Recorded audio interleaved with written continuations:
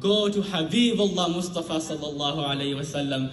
We go to Prophet Muhammad sallallahu alayhi wasallam. We say, Ya Habibullah, Ya Rahmatan lil Alameen. Ask Allah to move this day forward. Now Prophet Muhammad sallallahu alayhi wasallam says, fine. Because Prophet Muhammad sallallahu alayhi wasallam, his past sins and his future sins, all forgiven. So he has nothing to be ashamed of. So he goes to Allah Azza wa Jal and he says, I am going to stay in sujood for as long as my Lord sees fit. So he's in sujood. Then after he stands up, Allah will teach him a dua to allow him to intercede for his ummah.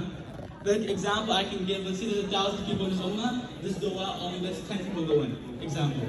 So he is going to keep on asking this dua again and again and again. And he sallallahu alayhi wa sallam says, I will not be satisfied until my entire ummah is in Jannah.